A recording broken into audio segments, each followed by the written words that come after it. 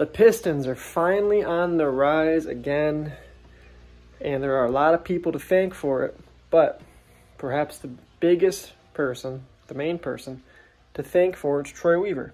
Troy Weaver, obviously the Pistons GM, came from OKC after being there for about 11 years, and he's been stout for us so far. He came in and said, no more of this 500 ball where we're barely skidding by. We're going to rebuild, and we are going to make Detroit basketball mean something again.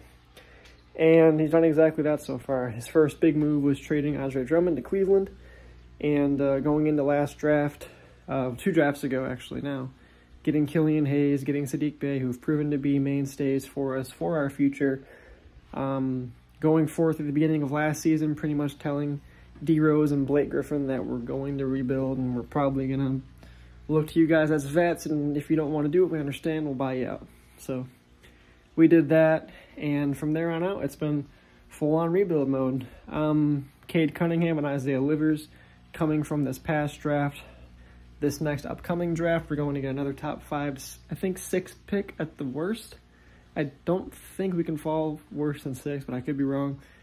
And it's looking really good for us so far. Even with the trading for Marvin Bagley, who at one point Sacramento offered us for Saddiq Bey, and Weaver was smart enough to say no. Saddiq's going to be a real good player.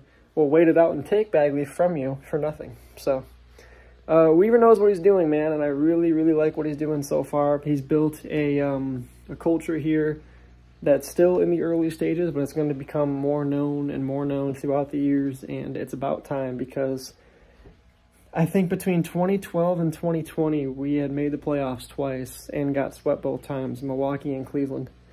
And I actually think both years we got swept, the teams that swept us actually won the championship that year, so it's pretty crazy. But no, it's cool to see us finally embrace the rebuild. I think we're going to be something good next year, probably like 6, 7 seed, and then from there on out, I really think the sky's the limit for this team.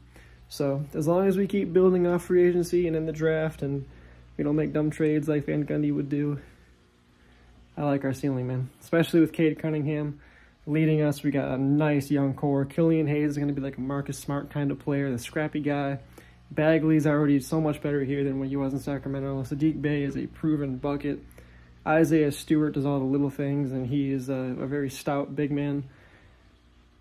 It's looking good, finally. For the first time in a long time, we can finally say Detroit basketball finally has something to look forward to.